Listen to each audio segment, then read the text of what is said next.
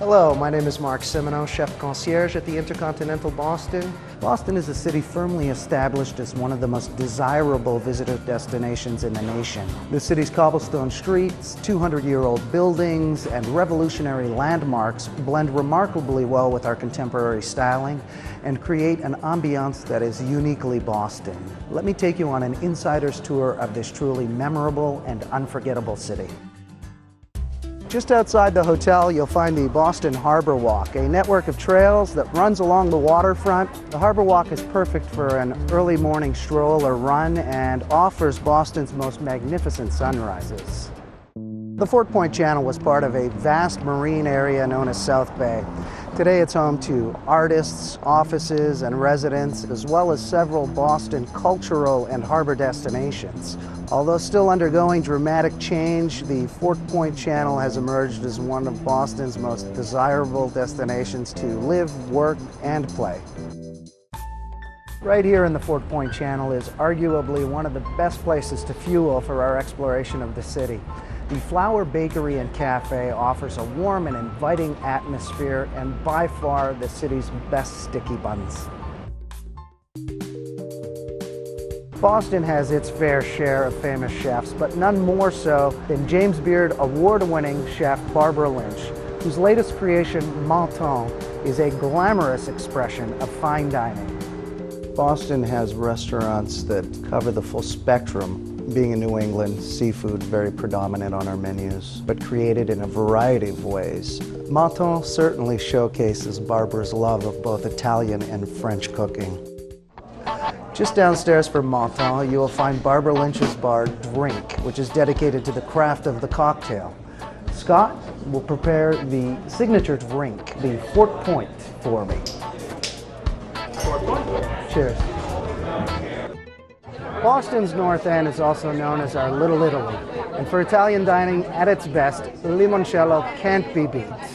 Limoncello is a family-run restaurant with several generations pitching in. Maurizio Badolato and family serve only the freshest ingredients and individually prepare every meal. Boston has a long history of seafood and fishing in the Northeast. For a truly unique seafood experience, I highly recommend Mare. In Boston's North End, our Little Italy.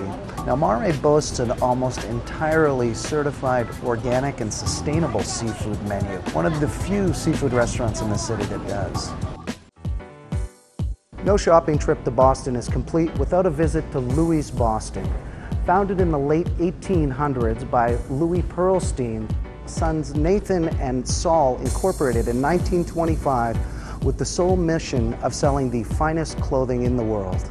Louis' Boston offers an array of fine women's and men's clothing, as well as a host of home furnishings. After a hard day of shopping at Louis' Boston, feel free to stop upstairs at Sam's. This French-American cafe on the second floor of Louis' offers unpretentious food and the most magnificent views of Boston.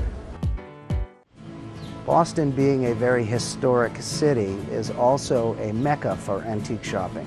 No visit to Boston would be complete without a visit to Beacon Hill, which is Boston at the turn of the 19th century.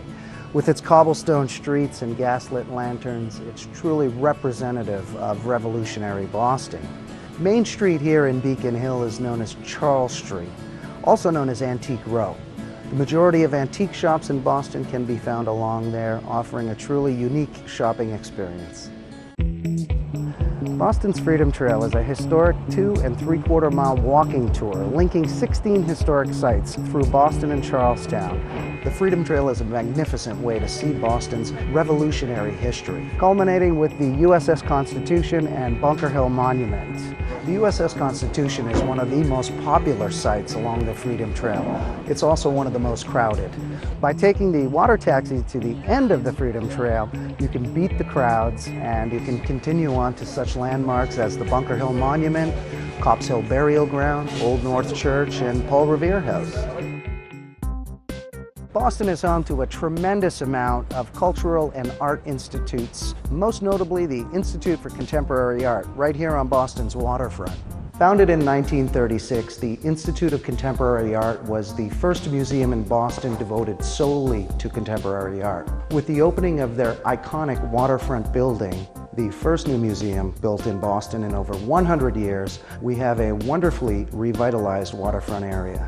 Summer nights, cool sounds, and this wonderful waterfront setting provide an ideal location for their complimentary Thursday night music series. I hope you've enjoyed your insider's tour of our beautiful city. I want to take the opportunity to thank you for joining me today, and rest assured Boston has plenty more to see and explore.